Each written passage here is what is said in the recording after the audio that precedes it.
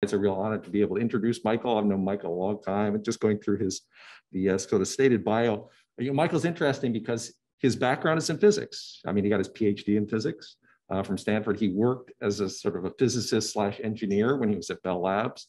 And so when he came here, he was one of I would say kind of a select cohort of kind of scientists, engineers that I think fit particularly well in the department, who was able to bring this an experimental preparation, the study of Songbird and Songbird learning, to general questions of computation. That is, how are songs learned? How is sequence learning engaged? And how can it be probed in a system that arguably is even more challenging than the rat and perhaps the mouse, and that is the Songbird, that is challenging to actually do in vivo electrophysiology in general, but specifically to do in vivo electrophysiology in a behaving animal that has to engage in ethologically appropriate behavior like singing. And so that, I think, tapped all of the training and resources that Michael developed as a physicist and engineer. And I think what really distinguishes his work for me is both the insight and dedication to the development of technologies. And he's developed incredible, novel methods to allow him to interrogate the system. We've collaborated with him as well, trying to squeeze what little tidbits we can to apply to our own research. But in doing so, applying these methodologies to record from the system, he's able to use the background in physics to think about and develop computational models, which can be tested using the engineering leveraged experimental preparation of the Songbirds. So, altogether, it really is a powerful but also unique opportunity to ask fundamental questions about not just learning, but specifically about sequence learning. And as he's been looking at more recently, how the role of reinforcement and reinforcement learning in both the development of song and as how it may also relate to our general learning of sequences, motor sequences, speech. And I think I covered just about everything, except in addition to his capacity as, and I want to get this right, as the Glenn Phyllis Dorflinger Professor of Brain and Cognitive Science. He's also recently our new department head. And he's our department head at a time when we are making a transition to sort of a greater embrace through the College of Computing, the integration of artificial intelligence, machine learning, and the general integration of computation throughout MIT. And in his earlier capacities, the associate department head, Michael was instrumental in bringing together our new EECS BCS major, this refers to the 6-9 major, which has dramatically changed the undergraduate culture, which also served to create an environment that bridges and will soon literally bridge College of Computing, Brain and Cognitive Science. So it's sort of ushering this new era of computationally focused, let's say, sort of model-inspired biology and neuroscience. And for that, that's a sort of a perfect fit for CBMM for this talk. And so he's going to give us his insights into the latest work on temporal state space. Something or other. Thank you, Matt. Thank you. Yeah, it's great to be here. It's great to be a part of CBMM. It's a very exciting mission that resonates very much with my own research interests and my own passions. So it's great to be a part of this community. Okay, so our lab is interested in understanding how the brain generates and learns complex sequential behaviors. These are behaviors that most of us think are uniquely human, like speech and language and music and athletic performance. These are examples of behaviors where the brain has to generate a very precise sequence of motor gestures. Those gestures have to be produced with very precise timing and temporal ordering for those behaviors to be successful. Those behaviors are also learned through a lot of practice.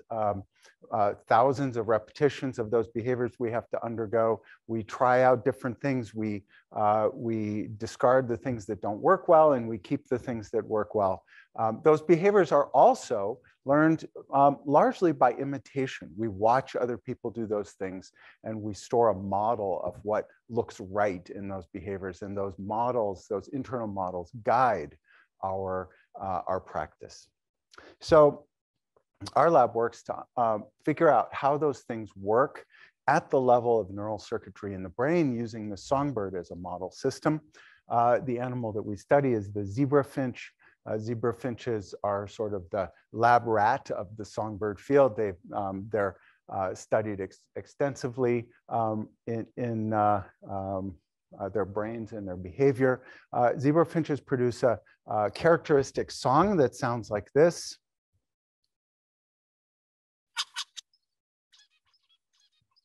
So they have a brief introductory note that they produce a few of, sort of clearing their throat.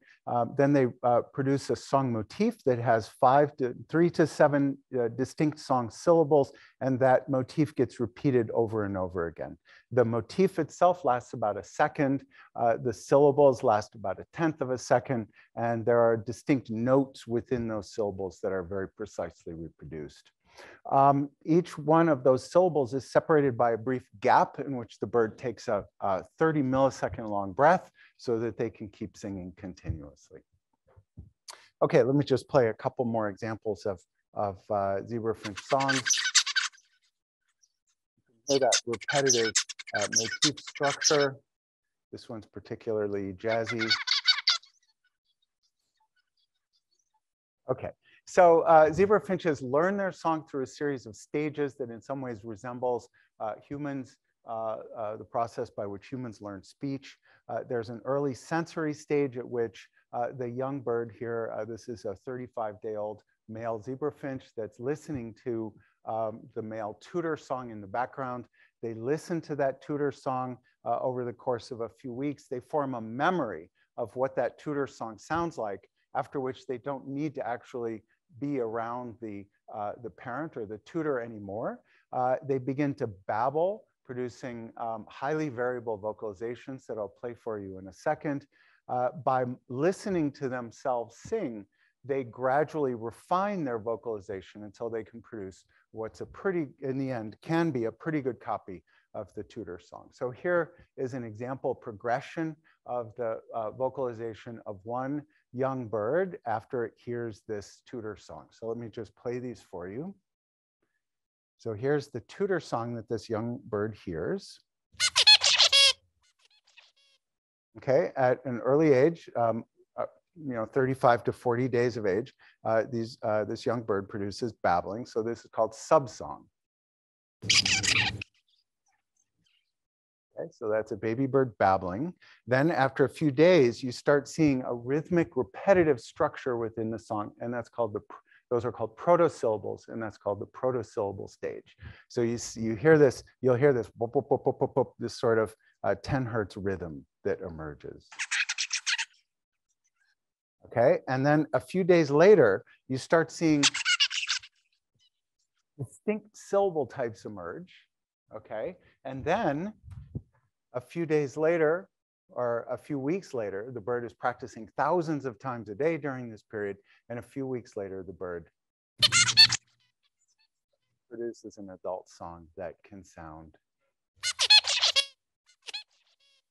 a lot like the tutor song. Okay, all right. So how does all this happen?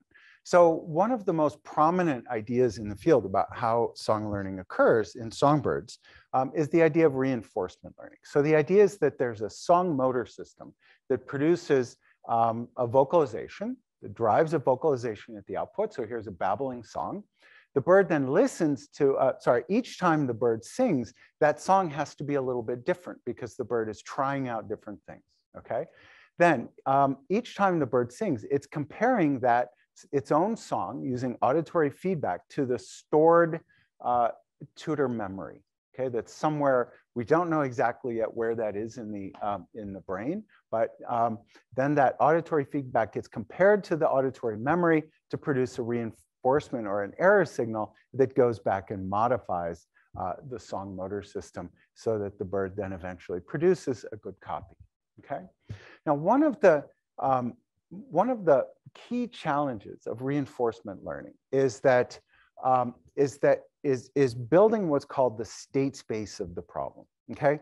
So, for example, if the outcome of an action depends on where you are when that action happens or when that action occurs, okay, then the brain has to have a representation for space or time in order to engage reinforcement learning successfully, okay?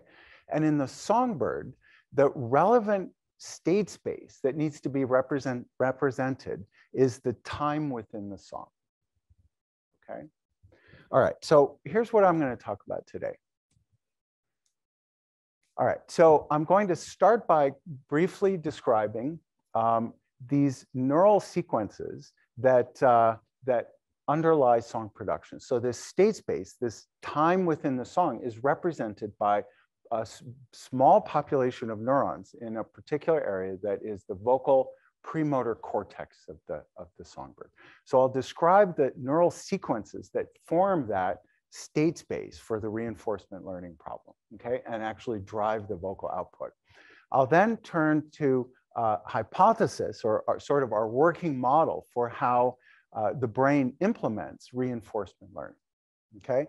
And then finally, I'll describe how those sequences that drive the vocal output, that represent time within the song, emerge during development, okay? So we'll see how those sequences that represent time within the song arise as the bird develops through that learning process, okay? All right, so the brain areas that are involved in producing the song are outlined here. So this is the motor pathway, as it's referred to. The vocal organ is down here. It has six or seven muscles on each side of the vocal organ. Those muscles are innervated by 3,000 or so motor neurons in the brainstem, that, you know, just like motor neurons in our spinal cord. Those neurons get direct input from a chain of 4 brain nuclei that are in a part of the avian brain that's analogous or maybe homologous. There's still some uncertainty about the relation to mammalian neocortex. Okay, so we think of these as the song motor cortex in the bird. Okay, there is a feedback pathway from this layer 5-like area of the motor cortex down to the midbrain, to the thalamus, and back to HVC. I'm not going to spend a whole lot of time talking about this loop today, but it's been shown to be important for song production. So I'll start by showing you some recordings of neurons in these brain areas. Songbirds are very small. Singing in adults is a mating behavior, so the birds have to be pretty happy in order to sing. So we developed this very small, lightweight microdrive that's motor controlled, so you can turn a dial and find neurons essentially by remote control. So if you record from neurons in this layer 5 output part of motor cortex, you find neurons that generate 8 to 10 or so brief bursts of spikes. And each time the bird sings its song motif, that pattern of spikes is very precisely reproduced, and each neuron produces a distinct pattern of bursts that's very precisely reproduced on each repetition of the song. Okay, so these are the bursts of activity that project down and control the motor neurons in the brainstem. Okay, so there's a complex sequence of bursts.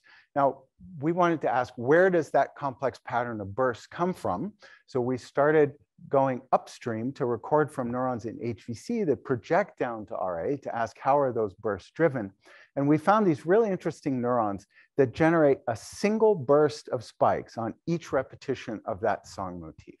Okay, so you can see 3 repetitions of the motif, and that neuron generates 3 distinct high-frequency bursts of spikes, each one of them about 6 milliseconds long.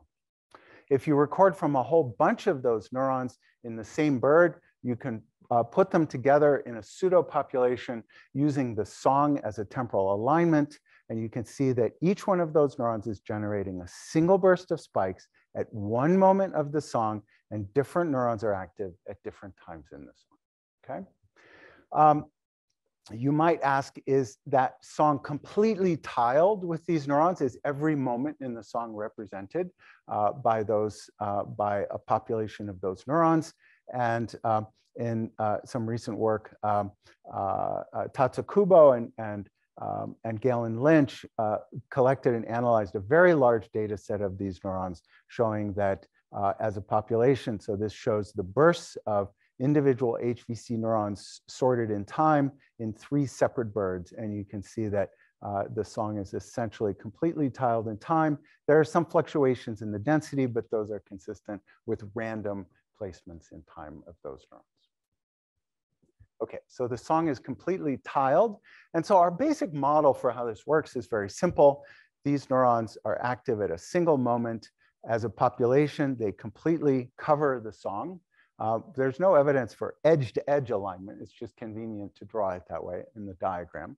Those neurons then activate downstream in RA, a complex pattern of bursts. And at each moment, that pattern of bursts then converges to output neurons in the brainstem, to the motor neurons, to drive some time-varying level of tension in those 6 muscles. Okay, so it's very mechanical. It's sort of a music box kind of view of how this motor circuit might work. Now, where does that sequence come from in HVC? One simple hypothesis is that those neurons activate each other in a sequence, like a chain of dominoes. We refer to this as a synaptically connected chain. This was proposed by a number of labs. There are other hypotheses that experiments have suggested are very unlikely. But rather than, we actually don't think it's one continuous chain in HVC. We think that this feedback loop essentially at the end of one syllable feeds back and activates the next syllable in HVC through that feedback loop, and also serves to synchronize the 2 hemispheres of the brain because that projection from DM to UVA is actually bilateral. That's the only bilateral interaction in this circuit. So the idea is that there are these little modules in HVC, each of which generates a single syllable. And those modules are essentially selected and activated by this thalamic input. Okay, so that's our basic hypothesis, the basic conceptual framework by which we think the song is produced. Okay, any questions about that? Because I'll then turn to learning. Yes, there's a lot of lateralization in these circuits. Is that what you're asking about? So some birds actually dominantly sing their song through the control of the descending circuitry on the left side of the brain. Other birds actually sing different parts of the song using the left side of the vocal organ, and other parts of the song with the right side of the vocal organ. So it's quite complex. There are actually 2 separate sound sources in the vocal organ of the bird. So they're actually using 2 separate instruments simultaneously. Okay, and what one really direct way of trying to see whether there are these synaptically connected chains in HVC is to do dense electron microscopic reconstruction of the circuitry within HVC to look for evidence of these synaptically connected chains. And we're collaborating with Jürgen Kornfeld and Winfried Denk at the Max Planck Institute, together with Varen Jain at Google, who does the data analysis, the image processing, and Mike Long at NYU to test this hypothesis. Please. I mean, it'd be like a bunch of this thing's connected to that one's connected to that one. That's right. Without knowing the function of each, how would you know? Yeah. So each one of these blobs, if you just look at the number of those neurons that type of neuron that's in HVC and the number of distinct independent time slots. We estimate that there are about 200 of those neurons co-active at each moment in HVC. They're randomly distributed as far as we can tell within HVC. And so the idea is you would basically have to image those neurons using a functional indicator in behavior. And that's the part of this project that Michael Long is doing. And then the idea would be to take that sample of tissue, do a dense connectomic reconstruction of it, find those neurons, and using the time at which they're activated, test the hypothesis that basically neurons that are neighboring in time are synaptically connected with each other. That's right. Okay, so now let me talk a little bit about how one might go about learning that sequential output. So let me just come back to this picture real quick because I forgot to say something. In this model, you can see that HVC is simply a sequence, right? You can produce any song you want. If you have a 1 second long sequence, you can produce any 1 second long vocal output you want. You just have to connect the HVC neurons to the right RA neurons to produce the right pattern of tension in the muscle. Okay, so the score of the bird song is really in this matrix of synaptic weights from HVC to RA. So that's the learning problem from the perspective of reinforcement learning. You have to learn how to map. You have to learn how to specify. You have to specify what output happens at each time in the song. So there's the state space, and the mapping from state to action occurs through these synaptic weights. Yes. Yes. So zebra finches have one song. Other birds have more songs, and they have separate sequences in HVC for each song. Separate time code neurons, yeah, exactly, allocated to each separate song. Exactly. Okay. All right. So how does this reinforcement learning happen? So remember, the bird is trying to learn the synapses from HVC to RA to produce the vocal output. It turns out that in addition to the motor pathway, the bird has a whole basal ganglia circuit, a learning circuit known as the anterior forebrain pathway that's involved in learning. Okay, and this was shown by Sarah Botcher and Constance Scharf and others who showed that if you lesion any of these brain areas, the bird, in an adult bird, they sing just fine. But if you lesion those brain areas in a young bird before it's learned its song, the bird can no longer learn its song. It's stuck at the point where it was where you did the lesion. Okay, all right, and so Sarah proposed that this learning circuit somehow programs up or guides plasticity in the motor pathway to drive that system toward a good imitation of the tutor song. Okay. Now,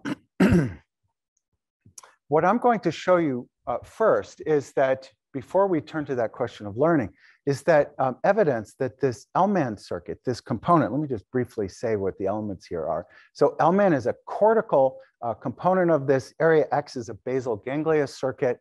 Beautiful work from David Perkel's lab has shown that area X is very much like it's homologous to mammalian basal ganglia. And this forms a cortical basal ganglia thalamocortical loop that's very similar to cortical basal ganglia loops in the mammalian brain that are involved in motor learning, habit formation, all kinds of different aspects of complex behaviors. Okay, what I'm going to show you briefly is that L-man plays a very important function in that circuit, and that is that it plays a key role in variability generation. Okay, in fact, we've proposed that L-man is actually a circuit, a dedicated circuit that generates variability in this behavior for the purpose of exploring motor space for reinforcement learning. Okay, so here's one little piece of evidence. If you take a young bird that's singing this highly variable song, this is at the border of subsong and the protosyllable stage, you can see it's highly variable, but there are some protosyllables in there. And if you lesion L-man, all of that variability goes away and the bird is left singing highly stereotyped protosyllable. Okay. On the other hand, if you lesion area X, you don't see any change in the variability of the song. If you record from neurons in LMAN, you see that there are bursts of activity during the subsong stage that actually occur at the onset of subsong syllables. So we think that in red here, you can see these bursts of spikes, and in black, you can see the song amplitude. We think that LMAN somehow initiates subsong syllables, and it does so in a highly random variable way. Okay. All right, so LMAN is a variability generator that projects to RA. HVC is a sequence generator that projects to RA. And the idea is that young birds start out with the motor system being driven with the variability generator, and then that gradually transitions. The effect of this LMAN input gets weaker, the effect of the sequential input gets stronger, and the song gradually becomes more and more stereotyped. Yeah.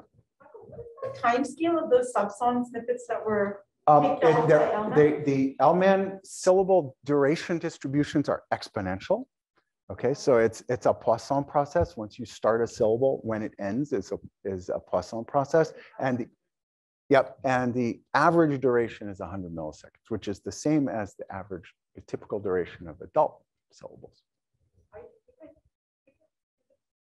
Talking about HVC driving RA sequences, but if LMAN is just doing a moment by moment variability, like it looks like the LMAN is driving the whole song chunk. It is at that very early stage. At that subsong stage, at the very earliest stage, before that LMAN lesion I showed you, if you lesion LMAN, the bird doesn't sing at all.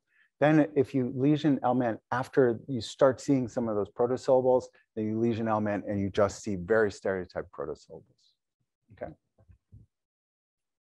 Okay, so let me show you what happens if you lesion LMAN at a stage where HVC and LMAN are converging to produce a variable but somewhat repeatable song, okay, where you can start seeing distinct syllable types.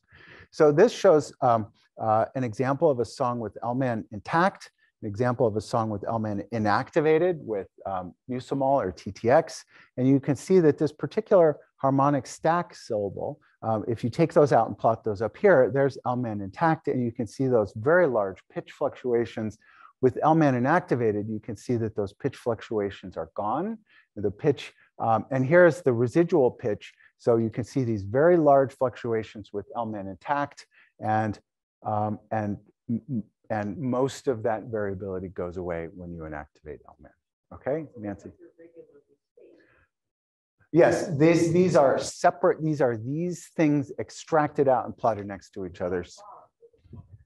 Yes, inactivating LMAN also increases the regularity of the sequence as well. Good eye. Okay. All right. So okay. So what I've shown you is that while we have this hypothesis that this circuit is involved in programming up the motor pathway, what I've shown you is pretty convincing evidence that this circuit is also generating variability that drives fluctuations in the motor output. Okay. All right. So let me now show you some evidence that there's actually an instructive signal as part of that output. Okay. So I've shown you evidence that that circuit injects variability. Now let me show you evidence that projection to the motor pathway also contains an instructive signal that tells the motor system which way to go to make the song better. Okay. All right. So here's the experiment we did. We built a little device that allows us to monitor the bird's song. So there's a little hearing aid microphone on the bird's head. You send that signal away to a digital signal processor that makes a decision about that song, and then sends sound back into the bird's head through a little hearing aid speaker that's implanted into the head, into the air sac in the head that then has access to the inside of the eardrum. So it's like earbuds, but on the inside of the eardrum. Okay, so here's what we do. The microphone is picking up the bird's song. We monitor the pitch of a harmonic stack signal in real time. And when that pitch crosses a threshold, we play a noise burst back to the bird. If the pitch trajectory stays below the threshold, we don't play a noise burst, and we place the threshold in the middle of the distribution of pitch trajectories. in a position so that the bird gets this feedback noise on about half the trials. Okay, so you could imagine that that in exposed to this type of auditory feedback, that those noise bursts would affect the song in a way that the bird would start avoiding those noise bursts. Now, you might ask, well, maybe that noise burst is just aversive. Maybe they can't stand the sound. Jesse Goldberg, who was a postdoc in the lab, when he later left the lab, did this cool experiment where he had birds in a box with a perch on either side, noise burst played on one side, thinking, well, maybe the birds would avoid the sound. In fact, they spend most of their time on the side with the noise burst. Okay, so it's not behaviorally aversive, but what does it do to the song? So here's what happens. Each dot here is the average pitch of a particular, of one rendition of this harmonic stacked syllable. You can see that there's a variability in that pitch, but over the course of a few hours, you can see that the average pitch of that syllable drops to avoid the threshold. If you look at the individual pitch trajectories, again, you can see that the pitch trajectories just drop down as a whole so that you very rarely cross the threshold. Okay, now the question is, what role does L-man have in that change in the pitch? So you can see that in the presence of this noise that only gets applied to some pitches, to some syllables, you can see that the pitch changes to avoid that threshold. And the question is, what is the role of L-man in that learned pitch change? So Aaron Andelman did this beautiful experiment where he drove this pitch change day after day in birds and asked, what happens? So if we drive that learning in a bird and then inactivate L-man after 4 hours of learning, what happens to the pitch change? What happens is the pitch change reverts back to what it was in the morning on average. Okay, so L-man, whatever L-man is doing, it's driving a change in the distribution of pitch fluctuations in the direction of improved performance, avoiding errors. And if you inactivate L-man, the song reverts back to what it was before. Okay, all right, now there's a lot more of this story to tell, and I don't have time to sort of give you the full picture, but I want to kind of give you a summary of how we, of what these results point to. So the idea is that this is motor parameter space. Okay, so here's motor parameter space. If this is time, then the motor parameters are going through some trajectory in time. And on a given trial, let's say at that moment, those motor parameters have that pair of values, tension 1 versus tension 2. L-man injects variations so that each time the bird sings, those motor parameters are different. So that's the variation, that's the noise that L-man is injecting. In the presence of an error gradient where these fluctuations produce an error, you can see that the fluctuations get shifted in the direction of improved performance. And we've done experiments that suggest that the motor pathway stays where it is for a day, okay? But then the next day, the motor pathway, meaning the HVC to RA connections, have been dragged in the direction of improved performance. So there's this initial change in the fluctuations that L-man generates, and then that gets consolidated into the motor pathway over the course of the next 24 hours. And if there continues to be a gradient in that direction, it keeps dragging the motor pathway in the direction of improved performance. Does that make sense? Yes. In the direction of improved performance, because the noise doesn't sound like the tutor song, but it's drifting in pitch, and the pitch is different from the tutor song. So it's not perfect, right? Yeah, so let me go back to this picture here. So the idea is that L-man is driving fluctuations in the output. This circuit is figuring out which one of those fluctuations made the song better, and it's reactivating the good fluctuations more often. Okay? Good before meant similar to my stored model. And now good means avoiding creating this exogenous error. Yes, but creating this noise burst is a big deviation from the model. That's a worse bad song than Yes. having the wrong pitch. Yes, and this bird has already it's a young bird, but it's pretty much learned its song. So all of its pitch fluctuations are way closer to the model than this noise burst. That's right. Okay, does that make sense?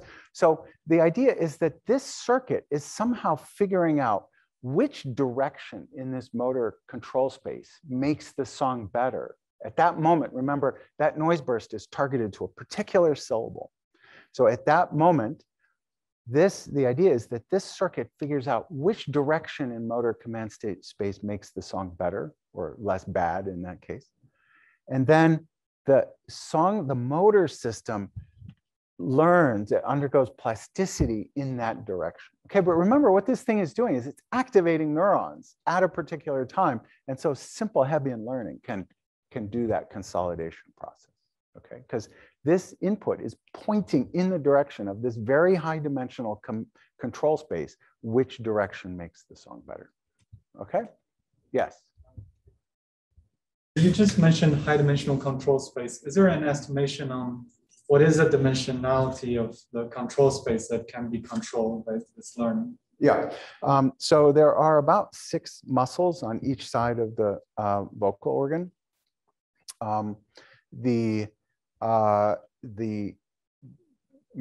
Okay, so there's a question of the resolution of that control space, of that tension parameter, let's say on one muscle. So there might be 100 effective resolution elements in that analog space, and the temporal resolution is maybe 5 to 10 milliseconds. So those are the relevant numbers. So some product of those numbers. Does that seem like a reasonable calculation? Yeah. Okay, so how would Elman figure out which fluctuations make the song better and which fluctuations make the song worse? Okay, so it turns out that every axon that goes from Elman to RA has a collateral that goes to the basal ganglia. Okay. So area X, so every axon that drives a fluctuation there, and there are about 6,000 of those neurons in Elman, there are 6,000 collaterals that go to area X. So area X has an image of what fluctuation Elman is driving into the motor output at every moment in the song. Now, if only area X had a signal that said whether the song was good or bad, whether that fluctuation made the song better or worse, then X could figure out which fluctuations make the song better and which make it worse. Well, turns out that there is a pathway from auditory cortex to area X that goes through the ventral tegmental area, which is a classic area that is thought to be involved in conveying reward or reward prediction error signals. Okay, so we discovered a pathway from auditory cortex through this layer 5 part of the avian brain down to VTA. And David Perkel has shown that there is a population of VTA neurons that projects to area X. And so, so we wondered whether neurons in this pathway carry error signals. We recorded neurons in this area called AIV that show robust responses to those noise bursts during this playback of these bursts.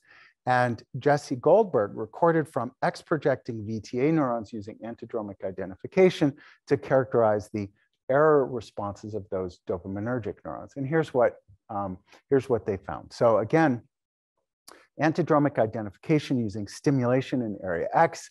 If you record from those VTA neurons while the bird is singing, and on half the trials, you play a noise burst targeted to one syllable. And these experiments were done after the birds were exposed to this random 50% probability noise burst targeted to one syllable for a day or so. If you record from one of those VTA neurons, you see that those dopaminergic neurons exhibit a suppression of spiking on trials where you play the noise burst, and an excess of spiking on trials where the noise burst is missing. So they are showing a decreased response to a song that's worse than average, and an increase in response to a song that's better than average. And that's exactly the kind of behavior that Wolfram Schultz and others have identified in dopaminergic neurons in primates.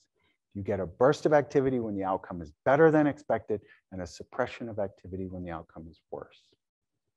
Okay? All right, so now, so there is a signal, dopaminergic signal that carries performance information, not just performance, but performance prediction error signals. And so how would this actually work? So here's our grand hypothesis for how reinforcement learning works in the Songbird. You have a song motor pathway, generates a sequence, some activity in RA that drives a song. LMAN injects variability into the motor pathway. A copy of that variability signal goes to area X, the basal ganglia. Area X receives a performance evaluation signal that goes to area X. And now area X can figure out which fluctuation made the song better and which made it worse. Now, it has to do that calculation at every moment of the song independently, because a fluctuation might make the song better at time 1, but the same fluctuation might make the song worse at time 10. So it turns out that HVC sends a projection from a population of neurons that carries the same kind of timing information that it sends to RA to area X. Okay, so now area X can figure out which fluctuation at each time makes the song better. Okay, and then the idea is that that timing information can then be used to reactivate in LMAN the fluctuations at each moment that made the song better. Okay, and then the idea is that that biased variability then activates the appropriate RA neurons at each moment to make the song better, and that strengthens the appropriate synapses between HVC and RA. Okay, so that's the big picture hypothesis. Yes. Great question. So there's a lot of work being done on that in our lab and other labs. And I will try to get back to that at the end. I'll try to reconnect. So that the question there, the kind of really interesting question is, when the bird hears the song, does auditory cortex need to know what time it is? So it's comparing the vocal output that the bird is trying to sing with the appropriate point in the auditory memory of the song, right? And so at the end, I will try to come back to this connection. So there exists a bidirectional anatomical connection here that we think is important for reading out the auditory memory at the right moment in the song. Okay. Bird, you won't get a VTA response. No. None of those signals are responsive when you just play a song to the bird. They all require that the bird actually be singing. Okay. Yes. This may be a question better reserved for the end. So naively, I would imagine for such a sequence learning where there is a tutor song, that the bird would use something more like the mammalian cerebellary system to do some supervised learning. So can you shed some light on why the bird apparently choose the reinforcement learning system, which is perhaps less data efficient, and it's harder to learn, higher dimensional sequence compared to using a supervised learning system? Yeah. So there are people thinking about the possible role of the cerebellum in this. To my view, the evidence is not terribly compelling at this point. The anatomical connections are barely there. And there's no evidence that I'm aware of that lesions of any part of the cerebellum lead to song learning deficits that can't be explained by more global behavioral deficits.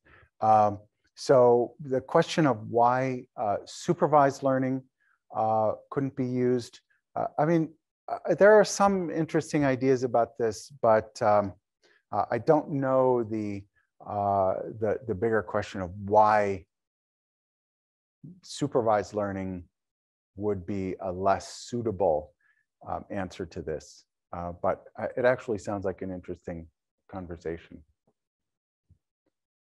Okay, so we have developed a very specific circuit and synaptic level model for how that learning could occur. So the idea is that LMAN is active at random times. HVC neurons are sequentially active. VTA is active whenever LMAN activity at a particular time leads to a better outcome. And the idea is that if you strengthen HVC synapses after a coincidence of LMAN, HVC, and dopamine inputs, that, for example, if LMAN activity at time point 3 leads to a better outcome, then you strengthen this synapse at time point 3. And the next time the bird sings, HVC neuron 3, time point 3, then activates this feedback loop and reactivates LMAN at time point 3.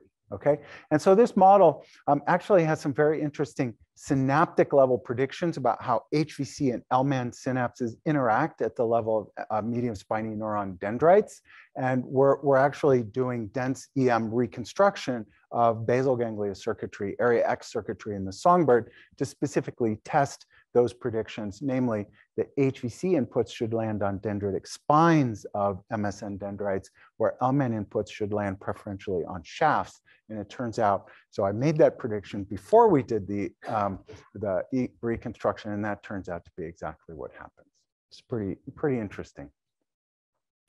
Okay, so now let me spend a few minutes talking about how those sequences emerge during development. Because remember, in order for that reinforcement learning circuit to work, right, you need these temporal sequences not only to drive the song, but you also need those HVC sequences to tell the learning circuit where in the song you're trying to sing in order to do an independent reinforcement learning process at each time.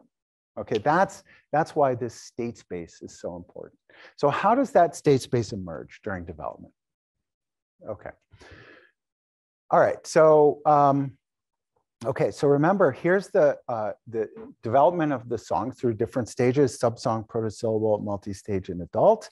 And what I'll do is I'll show you recordings in HVC at different stages of this song development and see if we get a picture of what that development of those sequences looks like. So let's start with subsong, okay? And we're gonna try to understand how those sequences emerge. So let's start by looking at HVC during subsong. And so Tatsukubo, when he was a graduate student in the lab, recorded from HVC neurons in subsong using this very 3D printed, very lightweight motorized microdrive. And what he found is that most of the HVC neurons, these RA projecting HVC neurons, are locked at subsong syllable onsets, just like LMAN, okay? And if you record, if you make a raster plot of when those spikes are active on different subsong syllables, so each one of these, so the red line, each one of these rows are the spikes during a different syllable rendition, sorted by syllable duration, and you can see that those neurons are generating a burst prior to syllable onset. So you can write down the time at which that neuron is active prior to syllable onset. You record a bunch of these neurons and plot a distribution of when those neurons are active. And on average, they're active before syllable onsets, okay? So the HVC neurons burst before the subsong syllable onset. Okay, so now let's go to the next stage, protosyllable stage, and record some HVC neurons there. So Tots recorded a bunch of those neurons, and what he found is that those neurons, even at this very early protosyllable stage, generate a rhythmic sequence of bursts. Okay, so it's like, even though those syllables don't all look the same, there's a single rhythm in the neural activity at 10 hertz as the bird is singing at that early stage. And different neurons are active at different time points within that rhythm. So there's a single 10 hertz rhythm and all the neurons are entrained to that rhythm. Okay, all right, interesting. Now what happens at this multi-syllable stage? Okay. So what's interesting is that the way birds develop new syllables was actually highlighted by Ofer Chernikovsky. I forgot to put his name down here. Ofer Chernikovsky showed that at this early stage, going from the protosyllable stage where birds have this protosyllable to distinct syllable types, it looks like those protosyllables actually bifurcate. Like alternate versions of that protosyllable start looking increasingly different. Okay, so here's a parameter space, an acoustic parameter space, and each one of those is a syllable. You can see initially there's this big blob of acoustic features, and then as the bird develops, you start seeing two distinct syllable types kind of emerging out of that blob. Okay, now what's going on at the neural level? So here's what we found. What we found is at that early level, you have these, you have this really interesting two different kinds of neurons. You've got neurons that are active on each one of those two different emerging syllable types. We call those shared neurons. And you have neurons that are specific for the individual new syllable types. Okay, so shared neurons and specific neurons. And the earlier you go, the more shared neurons there are, and the later you go, the fewer shared neurons there are. Okay, so early on, they're all, most of those neurons are shared, and then increasingly more and more neurons become selective for one of those two emerging syllable types.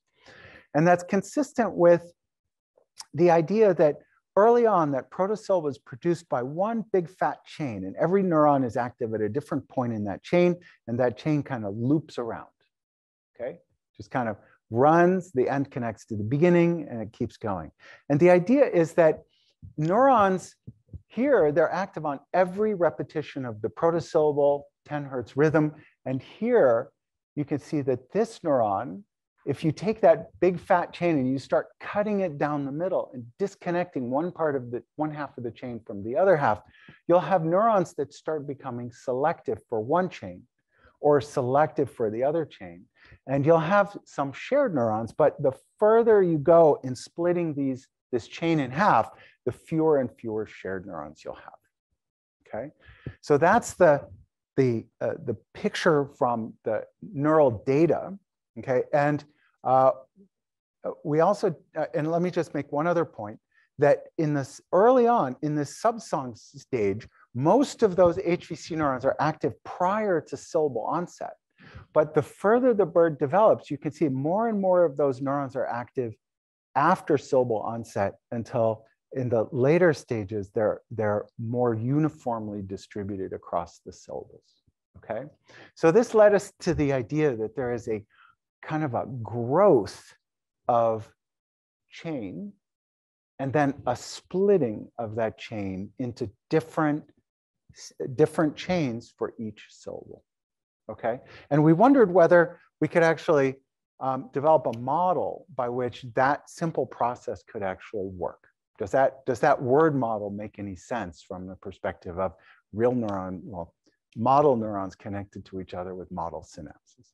So we did this modeling project, and the idea is that, remember early on, LMAN drives RA to produce subsong. Now remember that feedback loop from RA to the midbrain back to HVC? We think that's the pathway by which HVC neurons get activated prior to syllable onsets in the subsong stage. And now a simple Hebbian learning rule with synaptic competition that Ela actually proposed in a paper in collaboration with Richard Hanloser, you can take a simple Hebbian learning rule with competition, activate a subset of neurons in a randomly connected network, and they grow a chain. Okay? And then the idea is you simply connect the end of that. Remember, these are projecting to HVC, and the end of that can then reactivate the beginning of that loop and make a 10 Hertz rhythm. Okay? So now, how do you actually make multiple syllable types? Well, the idea is that if you have different populations of neurons in the thalamus or in another part of the brain that connects to HVC, if you have different populations of neurons that act as those seed neurons, I forgot to mention, we call these seed neurons.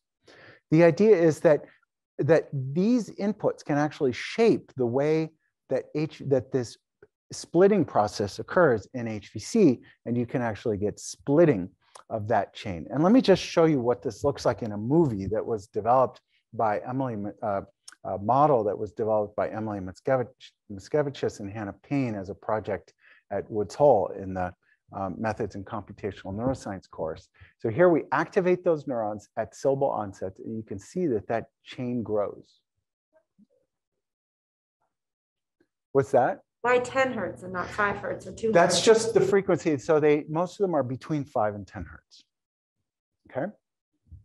Why? I don't know. Other birds sing much faster syllables. So grasshopper sparrows sing syllables at 30 hertz. White-crowned sparrows, it's more like 1 hertz. Okay. All right, so then what happens? So now what we do is we take those seed neurons and we activate them in 2 separate populations. Okay, and watch this. The exact same learning rule that drove the growth of that chain. Okay, that's very sad because it's a really beautiful movie.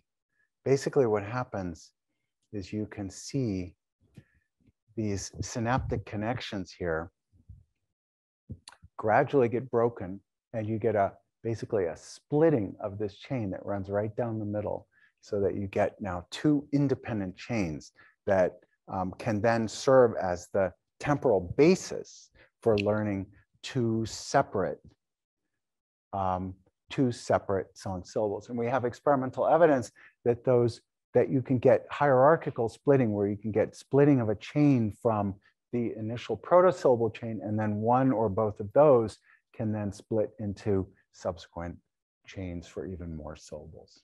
Okay? All right, so I will just very briefly turn to the last topic, which I'll just touch on quickly because we're out of time.